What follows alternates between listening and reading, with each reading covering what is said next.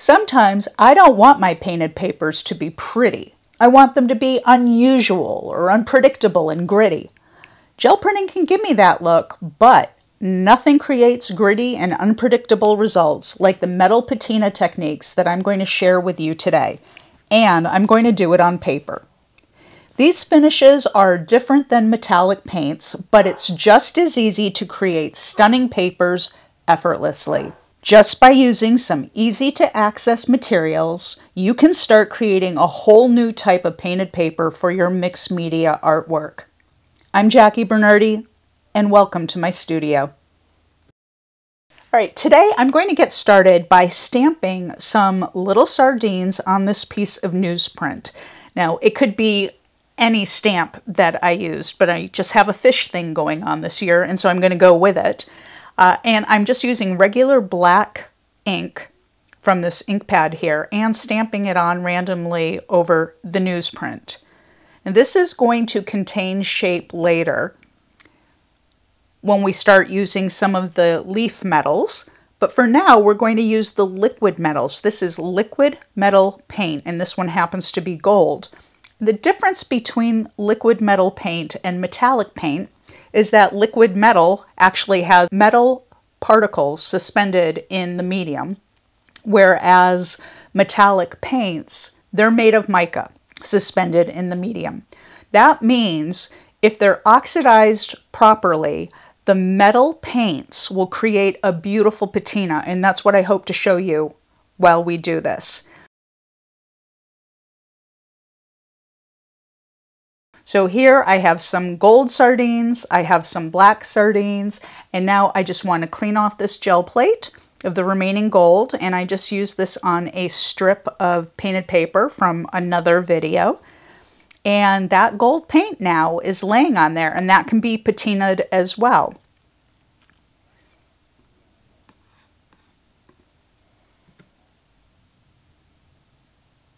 All right, and while these are drying, I'm going to actually take some deep bronze metal paint, and I'm going to roll that out on the gel plate as well. And this time I'm going to use a different stamp. And this is more of a mark making type stamp. So I'm just going to use some of this tissue paper here. This is not special tissue paper, it's just regular everyday tissue paper, and I am stamping on the bronze metal paint. Now, I don't actually know how well this is going to work because the bronze paint is going on super lightly, and I don't know if that will patina or not, but we are sure going to give it a try. And then, since I have this beautiful pattern all over the gel plate, I thought, okay, well, let's pull that off and see if we can get some patina off of this gel print. The bronze is really a beautiful color. Just on its own, it's a beautiful color. And here I am spraying it with patina solution. So this happens to be green patina solution that I just sprayed on, and now I am dripping blue patina solution. So it may be obvious, but the blue patina solution will add sort of a bluish patina to the bronze, and the green patina will add a greenish patina to the bronze. I know, very obvious, but what you may not know is the amount of solution and the amount of actual paint you have will affect how it oxidizes and how it patinas. It will also be affected if your paint is wet when you put on the solution or if it's dry. So in this case, it was wet, but it wasn't really that wet because it came off of the gel plate and from a stamp. So we'll see how that actually goes. I'm going to move this off to the side so I can continue working on my little sardines. So I'm going to go ahead and spray the gold sardines with the green patina solution. And I'm just going to set it aside and let that solution dry on it. I didn't get that paint super wet. I just got little droplets on it. But on this piece of paper, this mark making paper that I have here, where I have the gold paint, the residual from the gel plate, I put on quite a bit of patina solution. So it'll be interesting to see how that turns out as we move on. Now, these here are gilding adhesives. This is the kind of glue that you use when you use metal leaf. It adheres the leaf to whatever surface you put it on. So this is an adhesive pen. This other bottle here is just liquid adhesive that you would apply with a brush. Now, I really love this adhesive pen. You can do lettering work, you could do fine detail work with it, and then apply metal leaf to it. Now, all metal leaf is actual metal that's been compressed into incredibly thin sheets of the metal, and which makes them very fragile. It makes them very flexible, and as you'll see, it makes them really beautiful. So I just applied the adhesive with the pen. I'm going to let that dry. And in the corner of this same piece of paper, over this dark blue base coat, I applied some steel metal paint. This is just plain steel. It's pretty gritty. It rolls on with a lot of texture. And what that is used for is to create a rust patina finish. So while that is drying a little bit, I'm going back to the sardines, and the black sardines I am going to apply the liquid adhesive to. So you can see I'm just brushing it on. I'm doing a thin coat, but I want to make sure that the adhesive gets everywhere where I want the gold leaf, or whatever leaf I use. I want to make sure that it gets every single spot that I want covered. So you don't have to put on a lot of adhesive, and in fact you really shouldn't. You just want a very thin coat, but a lot of coverage. So I'm just going to go through. I'm not going to get all of the sardines. I'm just going to get a few of them. I could have done this with the adhesive pen, but really the adhesive pen is new to me. Using the liquid adhesive is what I'm most familiar with, and that's what I'm showing you here. All these supplies, by the way, you can get on Amazon. It's very easy. I have links in the description. You can get all of this there and at fairly reasonable prices for what it is. I mean, these are real metals. This here is actually a variegated metal, and it's absolutely beautiful. And all I'm doing is just loosely laying it down on top of the sardine that has some adhesive on it already. And I'm, not really doing anything other than just kind of laying the leaf on it. So this is one example of one way to put down the leaf. This is just quick and easy. I'm not overly concerned with the coverage on the sardine. I just want to show you.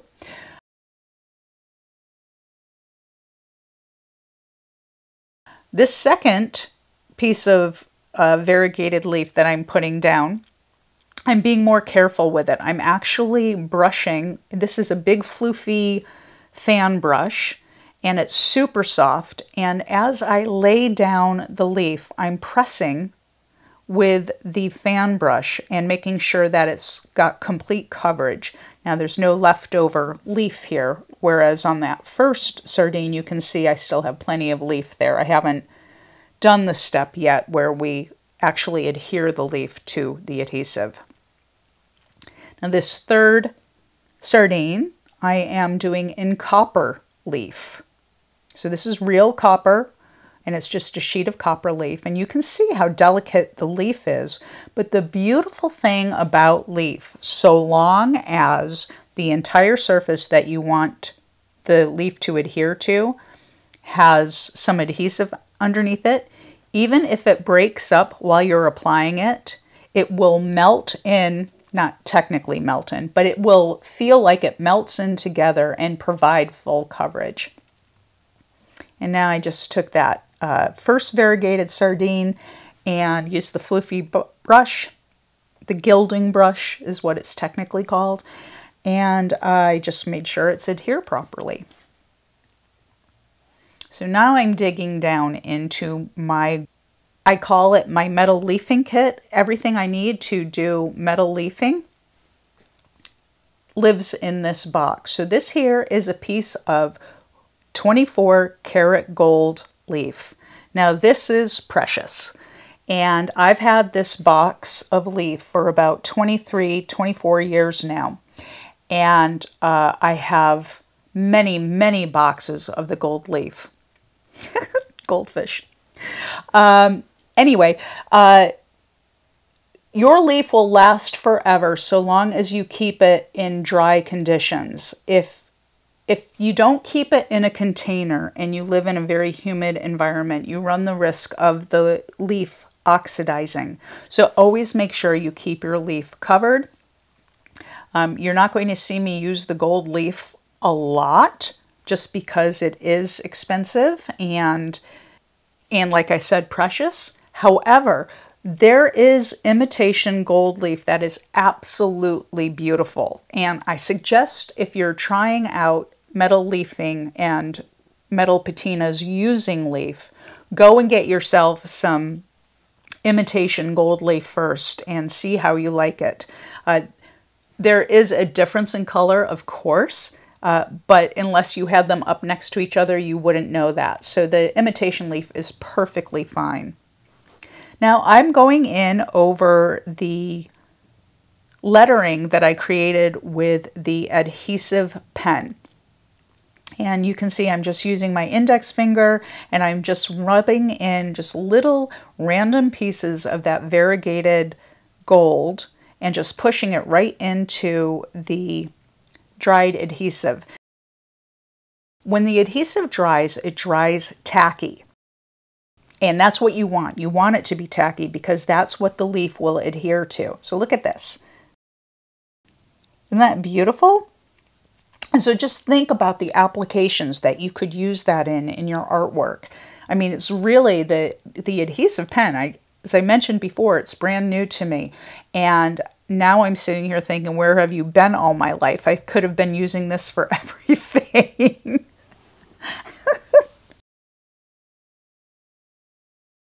Now that I've shown you how to leaf and we have some leaf on some paper, we're going to continue on now with patina-ing these papers.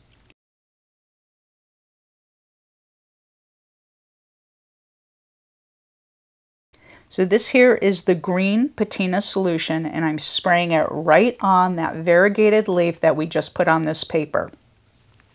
And then I'm going to set it down and I'm going to let it dry completely. As it dries, the solution oxidizes with the leaf and we should get a beautiful color variation on that leaf.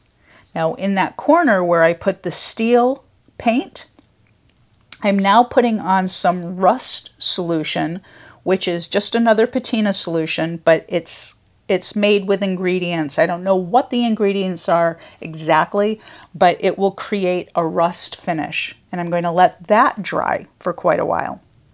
And here I'm going to use that little bottle of spray green patina and I'm putting it right on all of the sardines. Even the ones that don't have any leaf on them or gold paint.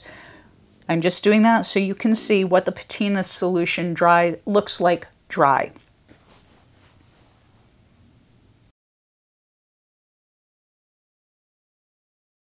All right, so this is the next day and look at this. So that variegated leaf has now turned this green patina. You can still see the leaf under it. It's a little hard to see from this angle, but you've got this beautiful patina on top of it. And in the bottom corner, look at the rust. Look how gorgeous that is over that dark blue background. And all that was the steel paint mixed with the rust patina solution. I hope you're getting lots of ideas here because this can be used in so many things. So here are our sardines. And you can see where the patina solution was on the newsprint. It dried kind of a yellowish finish. But on the sardines themselves, they just patinaed beautifully. Absolutely gorgeous. Now this here, the bronze paint that we took off the gel plate didn't really patina with the solution. And I think that's because there wasn't enough bronze. I don't think it was enough material. I don't think it was wet enough. I don't think it was there. So I'm going to give it another try, but I'm going to do it a little differently. Instead of using the stamp this time, I'm going to go over the stamped marks with that bronze metal paint, and I'm just going to brush it on, just as if I were doing a mark making day and doing freehand marks. But I'm using the bronze metal paint, and I'm going to go through, and I'm just going to do this for a few minutes here.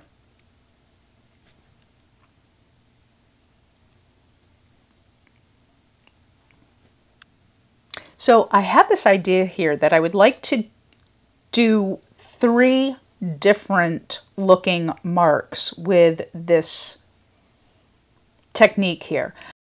What you just saw me doing was laying down the bronze paint onto the marks.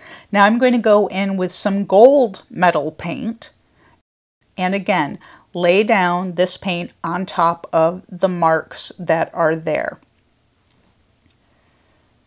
I'm just going to go through and do a few rows of this with the gold paint. So I have the bronze paint up top, I have the gold paint going in the middle, and what I'm thinking about doing is doing the steel paint at the bottom so that I can get rusted marks.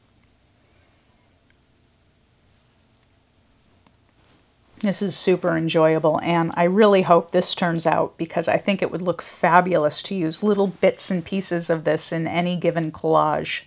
So yeah, so here's the steel paint. I'm going to go in, I'm going to finish out these marks using the steel paint before applying any of the patina solutions. When you buy the patina solutions, they're already pre-mixed, so there's nothing that you need to mix. You can, of course, make your own, but the kits that they sell are so easy. You can buy a bronze kit, you could buy a copper kit. So I'll link to some kits in the description below if you want to give this a try. But what makes this effortless is literally all you have to do is put the paint down, which you already do anyway, and then hit it with some of the solution, whether you spray it on or drip it on, however you do it. It makes it really easy to create gorgeous finishes. And I say that with my fingers crossed that this works out.